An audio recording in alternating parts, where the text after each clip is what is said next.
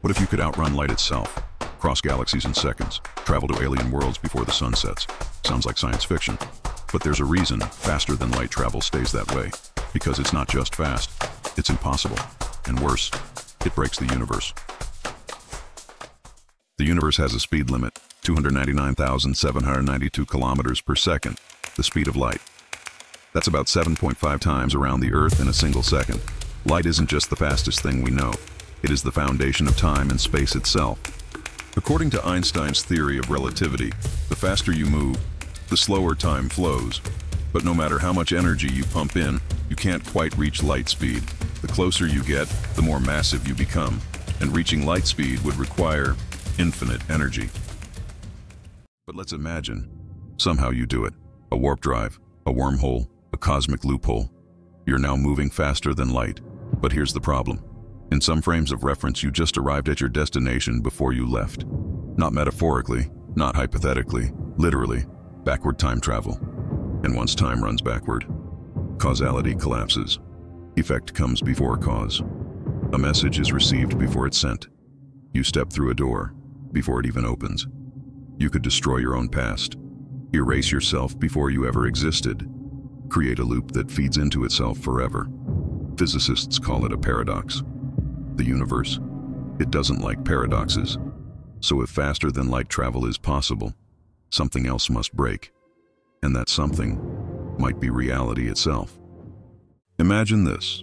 You send a message faster than light and it arrives before you sent it. That message could warn your past self not to send the message, so you never send it.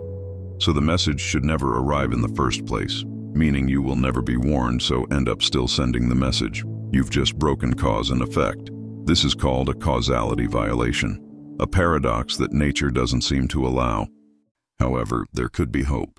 Physicists have imagined particles called tachyons, theoretical beings that always move faster than light. But if they exist, they're always traveling backward in time. We've never seen them because if they exist, they'd violate causality.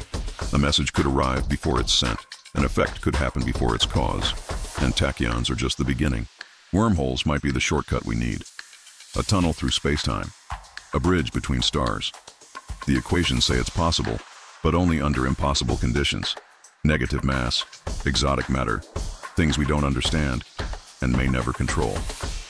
Try to force it open and it collapses, because the universe protects its boundaries. The moment we try to go faster than light, physics slams the door shut. Because light isn't just fast, it's the boundary between what's real and what's forbidden. The speed that destroys time itself. Light doesn't just illuminate space, it anchors time. It defines what can cause what, who can influence whom, and in what order. The speed of light is woven into the very laws of the universe. Break that limit, and you tear the rules apart. Some limits exist for a reason. They don't just protect the laws of physics, they protect reality itself. What you've seen is only the beginning. The universe is darker, stranger, and more dangerous than you think. Follow to keep going. Deeper.